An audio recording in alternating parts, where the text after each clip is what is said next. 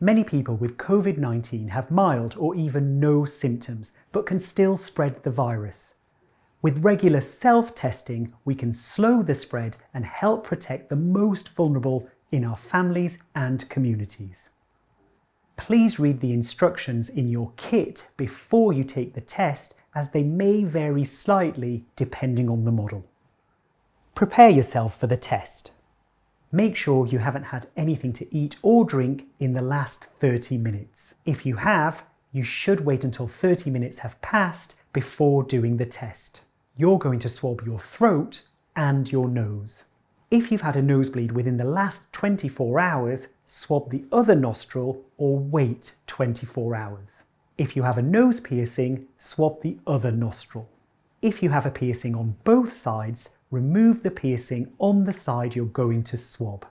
Make sure you use a separate test kit for each person. Use the items in the test kit once only. You cannot reuse them.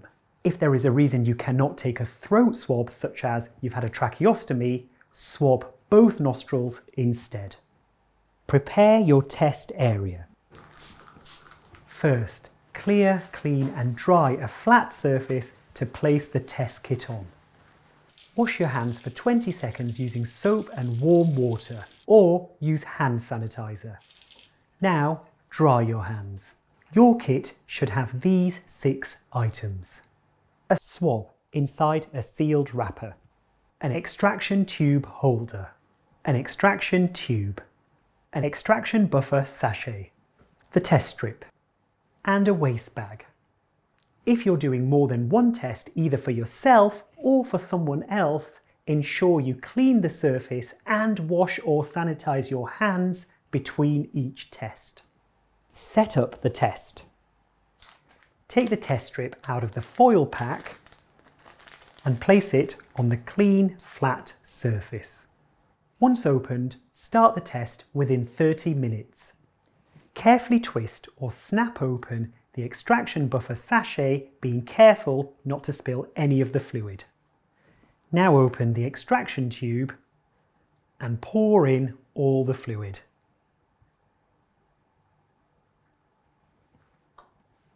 Close the extraction tube cap and place the filled tube in the extraction tube holder. Before you take the sample, blow your nose. Wash and dry your hands again or sanitize them.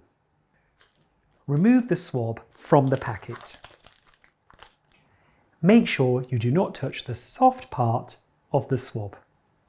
Take the swab sample. Most people find this a bit uncomfortable. This is totally normal. If you've had your tonsils removed, do this where your tonsils would have been.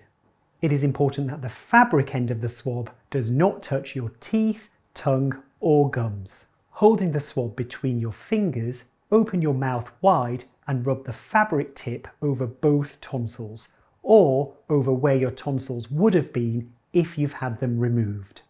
Do this firmly 4 times on each side. Use a mirror to help you do this correctly.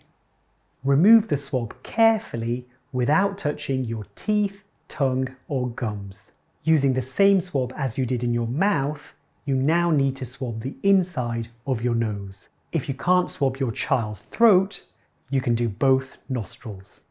Making sure you don't touch any other part of your face, insert the same swab inside of your nostril until you feel resistance. This is about 1 inch in an adult, it will be less in a child. Roll the swab firmly inside of the nostril, making 10 complete circles. Remember, it's really important that the fabric tip doesn't touch anything apart from the inside of your throat and nose. Process the swab sample. Pick up the extraction tube, open the lid, and place the fabric tip of the swab in the tube so that it is in the fluid. Press the tip against the edge of the extraction tube with force whilst rolling it around the tube for 15 seconds. It is important to mix thoroughly. Pinch the tube as you remove the swab to make sure that all the fluid is removed. Press the nozzle cap tightly onto the extraction tube to avoid any leaks. Gently squeeze the extraction tube to place 2 drops of fluid on the specimen well marked S on the test strip. Make sure that you are dropping fluid and not an air bubble. Set a timer for 30 minutes. Make sure the test strip is left flat on a clean surface. Read your result. It is important to wait 30 minutes before you read your results. You'll see one line in the test after 20 or so minutes, but you must wait 30 minutes to find out your proper result. If after 30 minutes you still only have one line next to C, your result is negative. If you have 2 lines, then your result is positive. If your result is positive, you and your household must self-isolate following government guidelines. If you do not have any lines or just one line at the bottom of the display at T, then your test is invalid. After an invalid test, you must take another test. Make sure you follow the instructions carefully when you take another test. Negative results do not rule out a COVID-19 infection, particularly in the early stages of infection. If you have had recent exposure to potentially infected individuals along with any symptoms consistent with COVID-19, you should seek medical advice even with a negative test. Report your result. It's really important that you report a positive result to the NHS. You should also report negative and invalid results. This allows the NHS to monitor the spread of the virus, support communities across the UK, combat the virus and save lives. You can also find out more about the result and what you need to do. You can report your result online at www.gov.uk/report COVID-19 result.